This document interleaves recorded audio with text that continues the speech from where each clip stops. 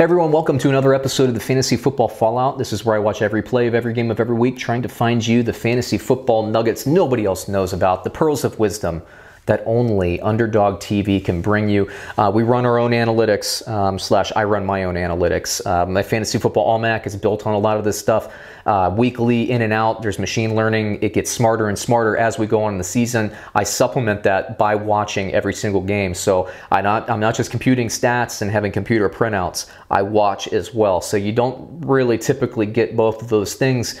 But I'm doing that. I'm putting in the time for you. So today I'm going to be talking about the Pittsburgh Steelers versus the San Francisco 49ers, the Week 3 matchup. Let me just start with San Francisco. No, you know what? Take that back. Let me start with Pittsburgh. How do you blow this game? It was like 4 turnovers in the first half. They had the ball on the doorstep in San Francisco. Credit that San Francisco defense that I've been talking up for the first 2 weeks. San Francisco somehow pulled off this game. They're a very good 3-0. They had no business winning this game.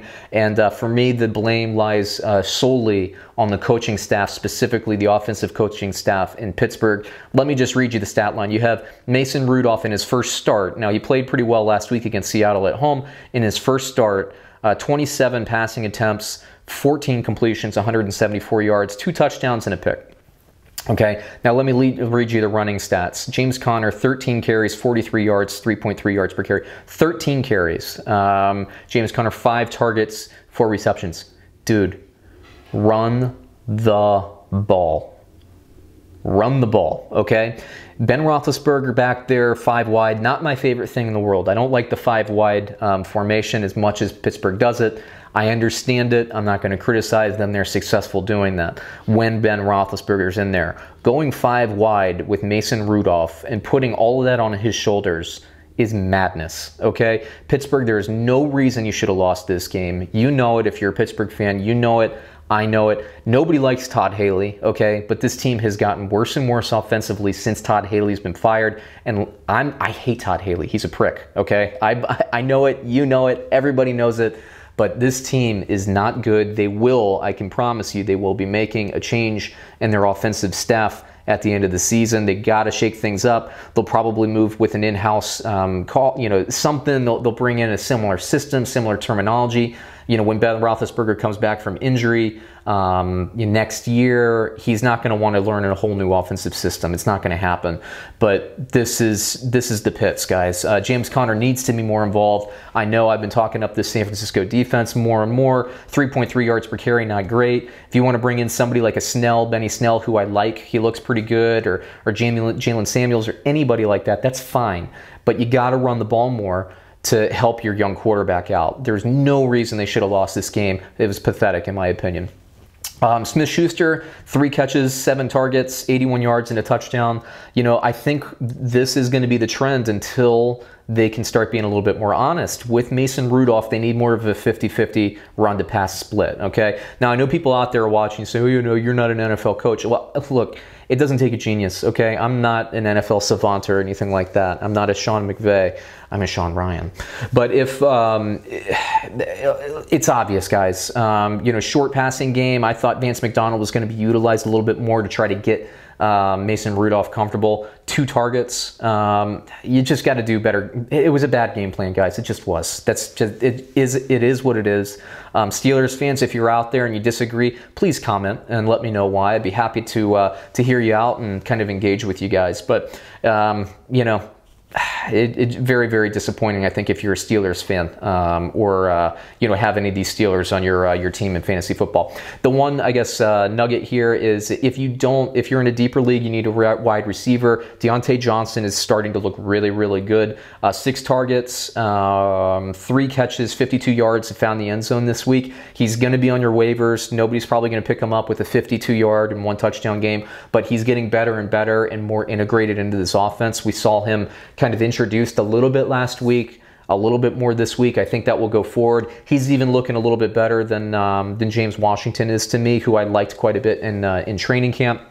And in the preseason, Dante Moncrief, I said it last week, he's a dumpster vomit, and he was inactive this week, and rightfully so. I mean, the ball just keeps bouncing off his face. It's like the they should trade him to the Miami Dolphins. They should have put him in that Minka Fitzpatrick trade. He belongs there. Let's talk about San Francisco. Another solid game running the ball, including Garoppolo's 6 scrambles. They had 40 carries, 168 yards, 4.2 yards per carry. Mostert, I still say, is the most talented running back on that roster without Tevin Coleman when he's still out. 12 carries, 79 yards, 6.6 yards per carry for Mostert. He also added in the passing game a couple of targets, I believe. Now, Wilson Jr. continues to get the goal line carries. While Tevin Coleman is out, he's somebody you need to pay attention to, especially in daily fantasy. I probably wouldn't start him in fantasy sports like my regular fantasy team. Only 8 carries. Well, actually, that's fine, but only 18 yards on those 8 carries, but 2 touchdowns. He's the goal line guy. Breida, he gets a nice yards per carry. He's the guy that kind of totes the rock until they get to the 20-yard line. He had 14 carries, 68 yards. Frustrating. It's like the old Barry Sanders thing. Barry Sanders gets you down to the 2-yard line and somebody else shoves it in. It's annoying, but it is what it is. And it will continue to be that way. Matt Breida in the passing game, only 3 targets, 2 receptions. What I think is going to happen is when Tevin Coleman comes back, I still think Wilson's going to take that that goal line type job. Maybe Usyk will be a little bit more involved there as well as kind of that H-back that they like to play, who, by the way, he also had 3 catches for 51 yards, Usyk did. I don't think he's a daily fantasy guy or anything like that, but Wilson is the one that intrigues me in this offense along with Mostert, who I still think, even when Tevin Coleman's back, I still think he's the most explosive guy in that roster. I like him quite a bit, and I do think that he will be the full-time starter at some point in this 49ers system. Passing game, Garoppolo really didn't have to throw for much. 23 completions on 32 attempts, 2 interceptions, which wasn't good. Part of that, huge turnover in the first half that Pittsburgh couldn't capitalize on. 1 touchdown, not a great game for Garoppolo, but San Francisco won and they're 3-0. So there you go. Dante Pettis found the end zone. I still think this is Deebo Samuel's receiving core. I like him. He only had 4 targets and 3 catches, but he is the most physically imposing. And I like Jalen Hurd whenever he's integrated into this offense. Goodwin didn't really do a lot. Kittle only 6 catches on 8 attempts. That's a nice stat, but only 57 yards. He wasn't getting a ton. Credit Pittsburgh. I mean, their defense did pretty well. They just couldn't hold the team off, and their offense let them down. So there you go. Looking forward, we'll see. I do expect James Conner at some point to be used more. I do expect Vance McDonald to be used more. If not, Pittsburgh is going to lose a lot more. That's how it goes. But anyway, there I think wraps up another episode. Once again, just kind of sum up from a daily fantasy and fantasy point of view. Deontay Johnson, I like him.